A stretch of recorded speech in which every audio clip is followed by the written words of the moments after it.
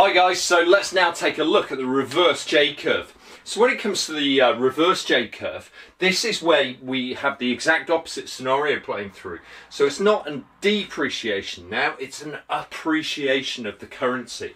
So when an appreciation of the currency leads to an initial increase in the trade balance before deteriorating. Okay, so it has much the same sort of implications, but in this case we are moving from a position of trade surplus to an improvement and then a consequent worsening or deterioration of the trade balance. Now, as such, this is particularly relevant for net exporters, i.e. countries that generate far more in export value and volumes perhaps than they do when it comes to actual import values. So they export far more than they actually import, and as such they run big trade surpluses. So the most notable examples, of course, right now, it's China, of course, and Germany. Both countries are often cited as examples of countries that have undervalued currencies.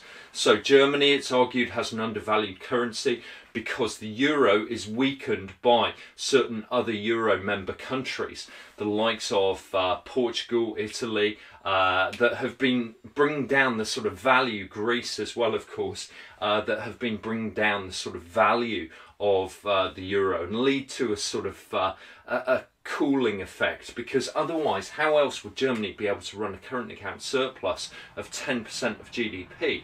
But otherwise what would normally happen is, of course, that the demand for their currency would increase and their currency would appreciate, and then we would see a deterioration come through. Okay, meanwhile we've also got China. Well, China imposes capital controls. Some people do argue that actually eliminating those capital controls to allow demand and supply conditions to actually determine the currency could actually lead to an appreciation of the currency, and that obviously would reduce their export competitiveness. And consequently they're likely to import more. Certainly as domestic consumers then have a greater real purchasing power, because they would be able to afford more easily foreign manufactured goods, okay, so the likes of Mulberry handbags and so on, and perhaps yeah, there would be more imports entering the Chinese economy as a direct result of that increased purchasing power. Okay, so particular relevance to those net exporting countries with trade surpluses. Okay, so we can see that at point A, a appreciation of the currency is actually carried out. So with an appreciation, of course, the currency value goes up, and what plays through is that phenomenon, of course, spiced strong pound, imports cheap, exports dear. Okay, so exports become dearer, imports become cheaper. Okay, now again, this is going to occur due to differences in the short run and long run elasticities, as we've seen with our J-curve. So we can see at point A through to point B, there is that improvement, that initial short run improvement in the actual trade balance. Okay, so why would this happen? Well, initially people might not understand the actual price implications.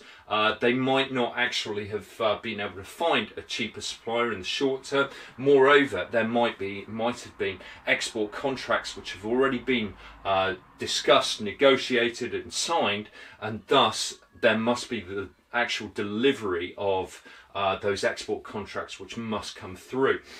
So as such, there could be that big increase in the actual trade position before, of course, leading to this this deterioration. And it's not to say that this would necessarily lead to a deficit in given countries, but yeah, we can see that certainly the trade balance does worsen. And why is this? Well, it comes back to the fact that contracts will expire. There will be cheaper imported inputs available as well. So these imports that have become cheaper, imports cheaper, remember, may mean that those domestically based firms in China and Germany then actually start thinking, oh well, we could buy this good from Brazil or perhaps Thailand or somewhere else, okay, and therefore they might be able to get those goods at a cheaper price than a Chinese producer might be able to offer them right now. So in the long run, the elasticities in essence become far more price elastic, okay. In the short run, we see the inelasticities of demand, and as a direct consequence of these contracts, which then later expire, there is more price sensitivity with regards to exports and imports values. Great stuff, guys. See you next time.